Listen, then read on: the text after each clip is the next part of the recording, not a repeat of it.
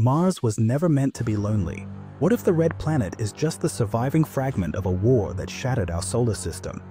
And what if the same doom is quietly heading our way? Millions look up and see a dusty neighbor. A few see a cosmic crime scene still smoking in slow motion. Our textbooks tell a tidy tale. Dust swirls, clumps, and voila, planets appear. But look closer, and the numbers wobble. Collisions at 45,000 miles an hour don't build worlds, they pulverize them like porcelain under a hammer. Flat, graceful orbits shouldn't emerge from cosmic chaos, yet every planet pirouettes on the same invisible record. And then there are hot Jupiters hugging their stars, impossible under the accepted model. Something doesn't add up, and one man refused to ignore the equation. When the math lies, the universe is whispering a secret. Van Flandern chose to listen. Meet Dr. Tom Van Flandern, Yale PhD, US Naval Observatory ACE, the human calculator trusted to place planets to the millisecond. The deeper he stared into orbital math, the more the official story frayed like old sailcloth. He proposed a different birth cry: solar fission. Young stars, spinning too fast, fling blistering blobs of plasma from their equators. Those blobs cool into planets, stealing their parents' spin on the way out. Cosmic children born mid-whirl. It explains the neat planetary disk, the unmatched angular momentum, even those hot Jupiters that never wandered far from home. If true, every planet is a runaway fragment, siblings flung from a stellar centrifuge. Yet one puzzle remained, glinting like shrapnel: Mars. Mars is undersized, underdense, off balance. If planets come in matched pairs, Earth's twin is Venus, Jupiter's is Saturn. So where is Mars' partner? Van Flandern considered the unthinkable. Mars is not a planet at all. It is a moon of a world that no longer exists. He called that lost world Maldak, and you've seen its graveyard, the asteroid belt. Suddenly Mars's oddities, thin air, mismatched hemispheres, stunted magnetism, look less like quirks and more like trauma. 2 centuries earlier, mathematician Johann Bode noticed planets follow a tidy cadence like notes on a cosmic staff. His formula left an empty seat between Mars and Jupiter. Astronomers hunted, found only rubble, and shrugged. Debris that never formed. Van Flandern flipped the script. A planet did form, thrived, and then exploded. Most of its mass fled into deep space. The leftovers drift in silent memorial, exactly where the math said a world should be. The asteroid belt isn't a nursery, it's a tombstone. If Maldak died in an inferno, its moon would be hurled outward, scarred and homeless. Look at Mars again, half smooth north, half battered south. It wears the blast like a mask no atmosphere can hide. Richard Hoagland, former NASA advisor turned cosmic detective, mapped Mars's wounds in forensic detail. Valles Marineris, a canyon 19 times deeper than the Grand Canyon, gouged where twin oceans once collided. Olympus Mons, a volcano 3 Everests tall, perched on a tidal bulge exactly opposite another rise. Bulges like these form only when a moon locks to a massive parent. Gravity needs rock the way tides need Earth's oceans. Mars behaves like a moon because it was one, until its parent vanished. But what turned Maldak into dust? Enter Dr. John Brandenburg.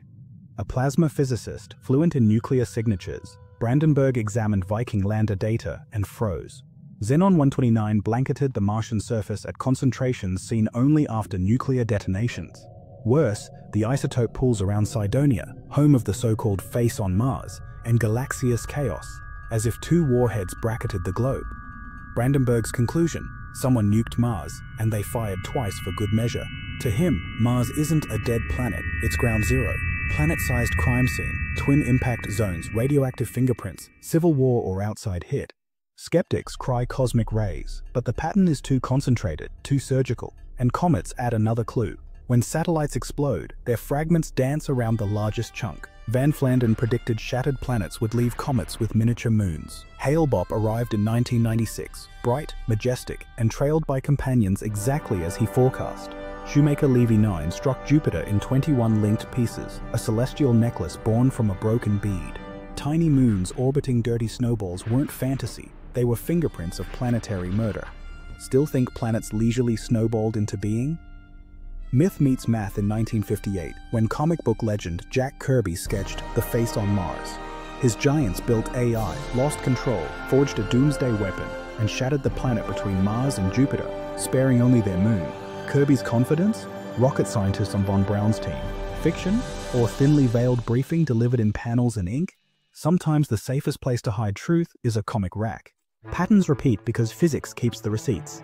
Venus spins backward, as if slapped. Uranus rolls on its side. Neptune strays too far. Pluto drifts in exile. Our solar family portrait is a crime scene lineup begging for re-examination. Zoom out. 2 planets died. The survivors bear scars. Maldak's debris wave torqued Venus into retrograde. Uranus toppled like a cosmic bowling pin. Neptune's orbit stretched. Pluto was captured and pressed into icy exile. Earth?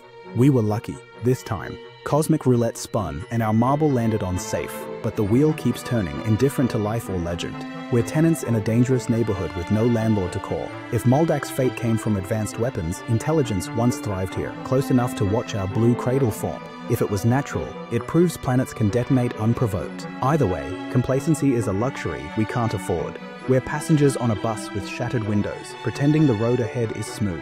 We gaze at Mars and see the past. Mars may be staring back, warning us about the future. Its silent surface, a black box waiting to be read. Modern orbiters reveal dried deltas, salt flats, polygon-shaped lake beds. NASA papers now admit significant past oceans, vindicating Hoagland's ocean grind hypothesis line by line. But oceans require air pressure, and Mars lost its blanket in a geological blink. Atmospheric models show that a shockwave would let lighter gases flee first. The timing matches the xenon spike. Oceans flash frozen, life, if it existed, suddenly homeless, like fish flung onto a beach in mid-breath. Imagine standing on Maldak's moon, the day its sky was stolen, horizon glowing violet, winds howling outward into space, every breath thinner than the last. Earth's own craters, Chicxulub, Vredefort, Popegai, cluster suspiciously near Time's asteroid fragments from beyond Mars rained inward. Geological cores record iridium layers, chemical fingerprints of cosmic shrapnel. Mass extinctions may be Maldak's last aftershocks echoing across epochs. We dig fossils and call them history.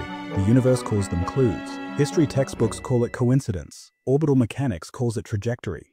In intelligence circles they joke, 3 points make a line, 5 make a policy. Here are 5. 1. A missing planet where math says 1 belongs. 2. Mars's 2-hemisphere scar and twin bulges.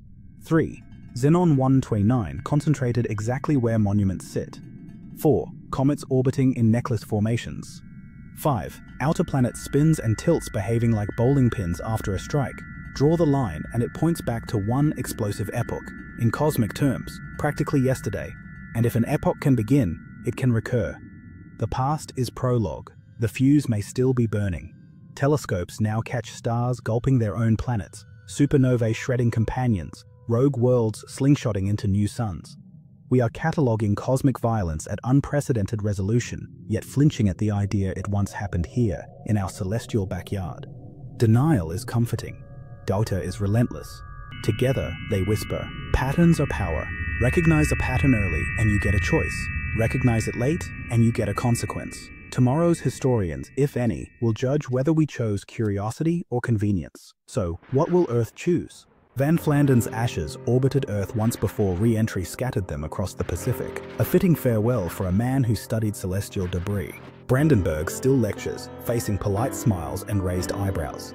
Hoagland's inbox overflows with amateur photos of Martian anomalies. Their message to us is simple. If truth survives ridicule, it can still guide us. Stay hungry for the why, stay humble about the how, and, most of all, keep looking up. The sky isn't a ceiling, it's a courtroom full of silent witnesses, and the verdict is still being written. I'm glad you joined me on this journey. If you found it illuminating, consider hitting that subscribe button. Remember, every click powers the next leap into tomorrow's mysteries. Until then, stay curious and never stop asking, what if? This is Jump to Future, and I'll see you again soon.